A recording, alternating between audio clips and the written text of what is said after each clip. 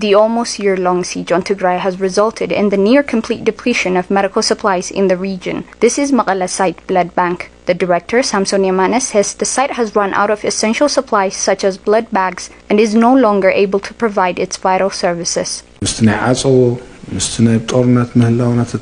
to the siege and the war, our service is in demand now more than ever. 1 bag of blood is worth a life for one person. A bag of blood can save a patient in terminal condition. But if you don't have blood, you might lose a patient. And we are reaching a place where we are no longer able to provide essential services due to lack of medical supplies. Samson also emphasized that the site's employees have continued to provide services despite not having had a salary for over a year and being denied access to their savings.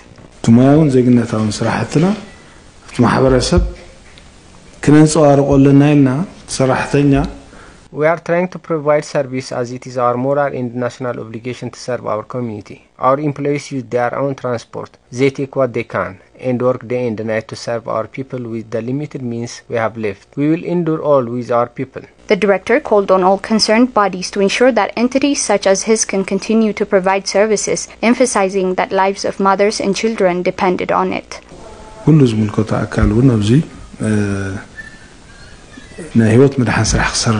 We are no longer in position to provide services. We want the world to know this and do what it can to avert the looming catastrophe. Many are at grave risk if we were to discontinue to provide our services. The systematic destruction of health facilities, withholding of basic services, and blockade on aid and medical supplies has weakened Tigray's health system to a point that it cannot provide even the most basic care to the many in need.